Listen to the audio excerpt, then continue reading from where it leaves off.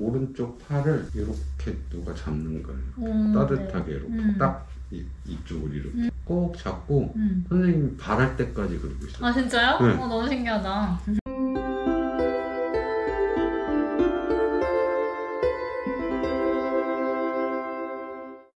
확실하게 느껴요. 그쵸? 운빨은 확실하게 느껴요. 운이 좋아질 수 있어요, 레이키로. 맞아. 그래서 저는 항상 레이키 하기 전에 네. 나는 운이 더럽게도 없다 라고 생각을 하고 살았는데 네. 계속 무한하게. 그러면은 희망이 보이네요. 그럼요. 네. 어깨 아픈 건 좀 어떠셨어요? 어깨는 움직임이 변했어요. 어떡해요? 이거 제가 여기까지밖에 원래 못 잡았거든요. 오. 이렇게 잡아요, 좀 나아지셨나 보네요. 이게 움직이는 게 달라졌어요. 여기서.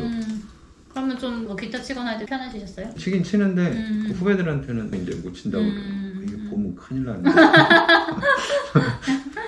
잘 때 아픈 건 좀 어때요? 잘 때 딱 2번 아파요 이제. 그러니까 정확하게 딱 2번만 아파요. 원래는 몇 번 아팠는데요? 거의 몇 시간마다 어깨 때문에? 계속 뒤척이고 이거 너무 좀 희한한 느낌이더라고요. 이제 이런 것들도 조금씩 참아지게 되고. 다행이네요. 특별히 치유받고 싶은 부분이나 얘기하고 싶은 거 있으세요?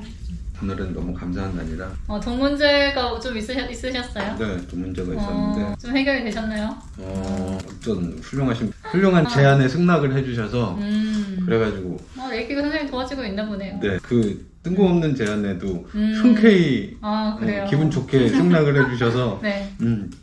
그래갖고 다는 아니지만 지금 좀 전에 좀 어느 정도 해결해놓고. 우리가 오늘 머니 그 노래 네, 마스터링 했는데 선생님이 계속 머니 노래 만드는데 손이 안 들어온다고. 그러니까 머니 노래를 이렇게 계속 믹스하고 마스터링까지 하고 있는데 왜 머니는 안 들어와 똑같은 그랬는데 말을 2번, 3번 하셔가지고 당연히 돈이 들어오셨군요. 근데 들어오네요. 축하드려요. 네.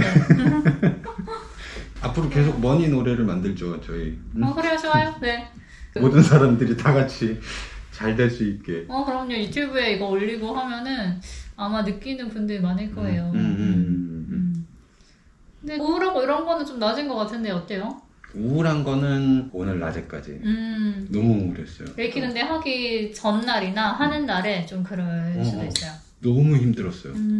특히 어저께 밤이 정말 그 우울증이 막 몰려오는 거예요. 이대로 살아야 되는 내가 왜 살고 있나 이 생각까지 또 오는 거예요. 우울증은 제가 오래 겪었으니까 우울증하고는 다른 느낌이에요.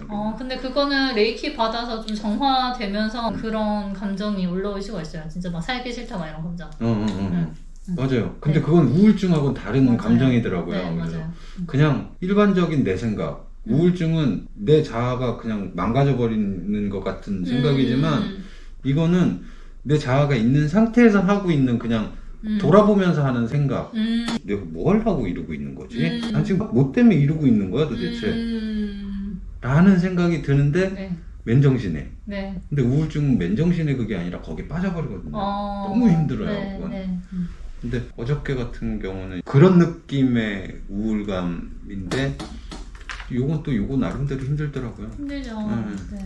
우울증은 뭐 좋은 증상인 것 같아요. 네. 괜찮은 거예요. 네. 그게 지나고 나면 좀 가벼워질 거예요. 그리고 제가 미국 갔다 왔을 때 얼굴보다 지금 얼굴이 더 좀 좋아지신 것 같아요. 맞아요. 그때는 좀 썩었어요. 맞아요. 5주 동안 그냥 썩어 있었어요. 제대로 썩어 있었어요. 그래도 나아지고 계신 것 같아요. 오늘 힐링 해볼까요? 네네.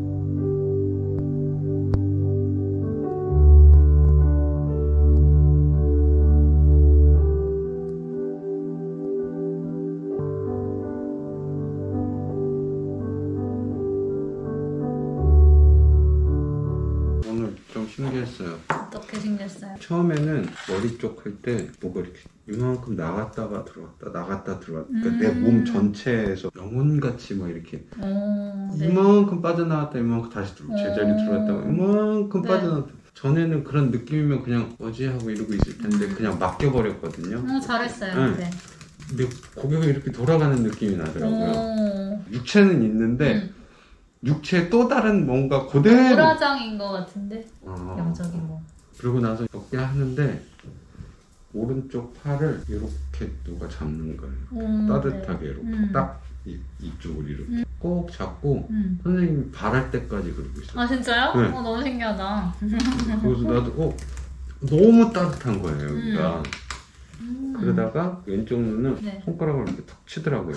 깜짝 놀랐어요. 오늘 좀 신기한 게 이걸 붙이고 해서 그런지 느낌이 좀 강했던 것 같아요. 그런 것 같아요. 저도 머리 쪽 할 때 계속 이렇게 뭐가 나오는 것 같은? 밀어내는 압력 같은 게 계속 느껴졌거든요. 그리고 팔 할 때도 여기 그 파스 붙이신데 이쪽으로 되게 많이 흘렀어요. 에너지가 계속. 그래서 팔도 손목도 해드려야 되나 했는데 대신 해주셨나봐요. 근데 이렇게 잡은 때부터 욱신욱신이 아니라 그냥 계속 하고 아픈 그 느낌 있잖아요. 네. 하고 아픈 거 끝까지. 신기하네요. 체외 충격파 받으면 엄청 아프거든요. 그 느낌으로 약하게 처음부터 끝까지 계속 여기 딱 잡혔을 때부터 저는 그거를 어떻게 생각했냐면 어깨가 아프다라기보다는 이게 치유가 되느라고 맞아요. 이렇게 아픈 느낌이 나는구나 라고 생각이 들었어요. 그러니까 저번이랑 저저번은 계속 아픈 느낌이 있었는데 오늘은 좀 아프긴 했는데 저번보다는 좀 많이 편해졌던 것 같아요. 네, 그리고 좀 이렇게 섬세하게 막 가는 느낌이었어요. 네. 근데 발 할 때 여기 이 움푹 들어간 데 알죠? 거기가 좀 이렇게 뻐근한 느낌? 거기 걸렸었어요. 걸렸었어요? 뭐가 이렇게 꽉 맥혀서 걸리더라고요. 네. 오늘은 처음에 머리랑 얼굴 했을 때 오늘도 눈에서 엄청 열기랑 막 안 좋은 에너지 같은 게 엄청 많이 나오는 거예요. 요즘에 일을 많이 하셔서 그런가? 싶기도 하고. 네, 그리고 머리도 아팠는데 저번보다는 조금은 나아진 것 같은데요. 그래도 아직 좀 복잡해요. 복잡하고 생각도 많고 지끈지끈해요. 머리는 끝날 때까지 계속. 네, 저도 오늘 근데 선생님처럼 레이키한테 많이 맡기고 했는데 제가 이렇게 많이 맡기니까 선생님 안에 제가 많이 들어가더라고요. 들어갔는데 머리가 너무 아팠어요. 네, 크게 느껴지는 곳이. 그래서 다리 쪽 하면서도 압력 같은 되게 많이 느껴졌고 그리고 목에도 참는 느낌이 아직 많아요.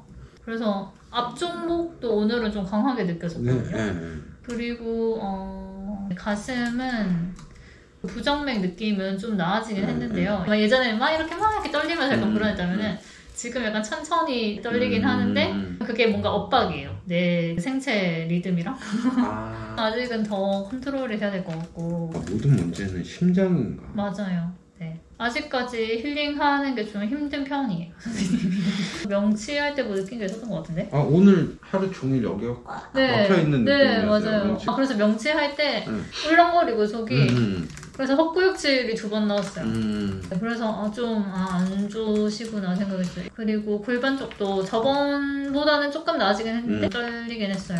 좋아지긴 했어요. 좋아지는 거 느꼈어요? 네네. 저번엔 진짜 많이 떨렸거든요. 그거에 비하면 많이 좋았어요. 레이키 할 때 좋아지신 거 느끼신 거예요? 아니요. 그때 레이키 하고 나서 평소에 어떤 때 느끼셨어요? 여기 항상 뼈 이렇게 잘 안 맞아가 떡떡 소리 나잖아요. 그게 자주 있었는데 이번 주는 그게 별로 없었어요. 다행이네요. 그리고 무릎도 떨렸고요. 그래도 금방 괜찮아진 것 같았어요. 그리고 슬픔도 느껴졌는데 좀 그 서러운 슬픔이 느껴지고 선생님 그 내면 아이의 그게 느껴졌어요. 막 뭔가 어리광 부리고 싶고 나도 이렇게 사랑받고 싶고 나도 애기처럼 막 이렇게 내 맘대로 하고 싶고 투정 부리고 싶고 그런 마음. 근데 그러지 못했으니까 그렇게 계속 꾹꾹 눌렀던 게 있는 것 같아요. 요즘 가끔 그런 생각이 들어요. 다 놔버리고 그냥 그렇게 하고 싶은데 라는 생각이 들더라고요 요즘. 그래서 돈에 대한 것도 가이드 얘기를 들어보니까 너무 자기를 혹사시킨대요 선생님이. 혹사시킨다고 해서 돈이 나오는 게 아니래요. 맞아요. 네. 맞아요. 진짜 열심히 한다고 돈을 버는 게 아니잖아요. 그러니까 나를 아끼고 사랑해줘야 되는데 뭔가 계속 나를 갉아먹으면서 혹사시키지 말고 그냥 선생님의 약한 모습 이런 것도 다 괜찮고 선생님이 막 그런 우울증 때문에 막 힘들고 막 그런 것도 다 괜찮고 그러니까 그거를 좀 더 받아들이고 좀 더 편안해지면은 돈을 벌게 될 거라고 그렇게 얘기를 했던 것 같아요. 강박 같은 거 있는 것도 계속 잘 하려고 싶은 그런 마음이잖아요. 맞아요. 아까도 봤잖아요. 네, 제가 속으로 욕했어요. 결국은 잘 하려고 싶은 마음이고 그 잘 하려고 하는 것도 사랑받고 싶어서 그거인 것 같아요. 결국. 네. 내가 잘해야지만 인정을 받고 그러니.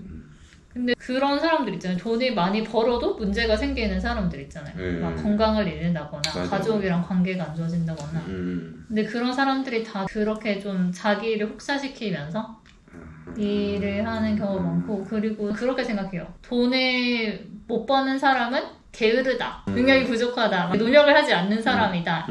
그리고 노력을 해야만 돈을 벌 수 있고 성취할 수 있고, 그렇게 이제 생각하면 계속 노력해야 돼요. 돈 벌려면.